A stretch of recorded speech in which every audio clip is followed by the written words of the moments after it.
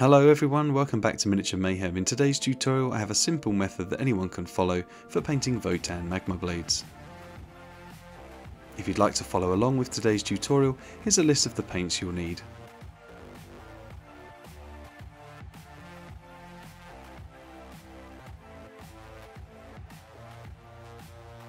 The first thing we're going to do is apply a solid base coat of black primer.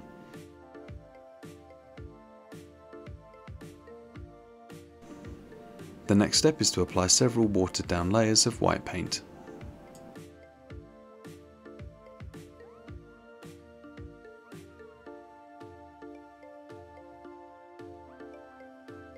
Achieving a smooth white base coat took around 3 layers. Don't worry if it's not completely opaque, as we're going to cover this in future with other colours.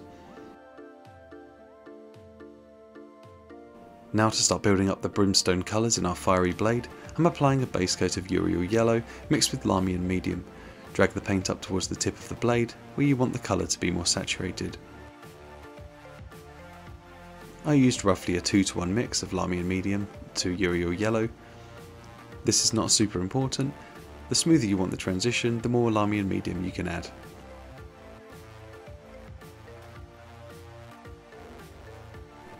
After a few layers you start to get a nice vibrant colour towards the tip of the blade.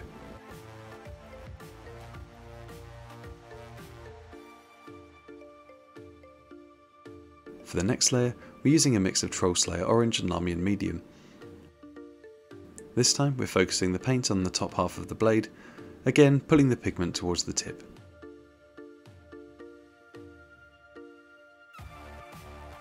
After a few layers you'll start to build up a really nice transition.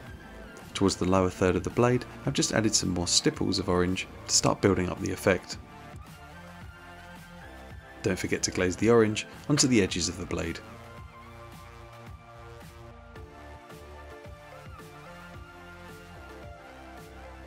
Again using Lamian medium, the next step is the glaze of Evil Sun's Scarlet. This time stippled onto the edges of the blade and dragged up towards the very tip.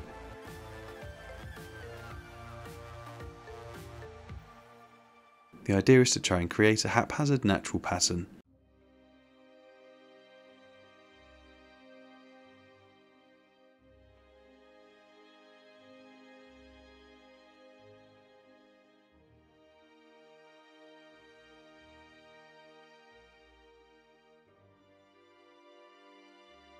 With the first layer complete, we're going to add a second layer of Evil Suns, this time without medium. Again, focusing on the edges and toward the upper half of the blade, we're just going to stipple this on.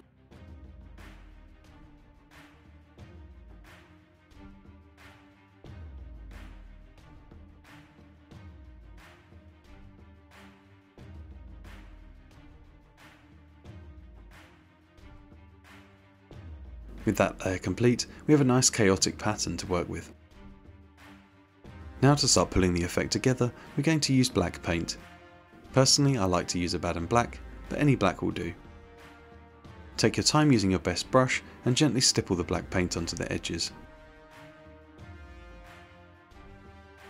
Using the tip of the brush you can create some random patterns where you think the black would look cool. There's no right or wrong here, a blade like this takes about 10 minutes to paint, so just have a go. If you're not happy with how it looks, you can always start again.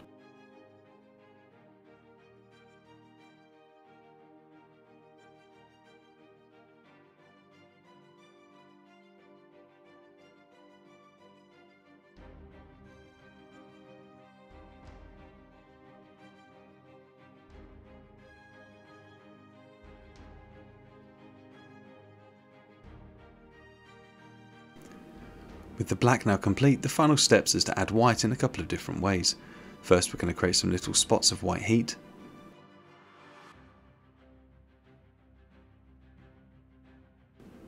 Then adding some Lamian medium to the white, you can wash that into the lower recesses of the blade to create the hottest point. With that final stage, the Magma blade is now complete. All you need to do is tidy up the edges, paint the rest of the model how you like it, and away you go. Thank you so much for watching. If you did find this tutorial useful, please consider subscribing. Leave me a comment down below for what you'd like to see me paint next. Catch you in the next video. Goodbye.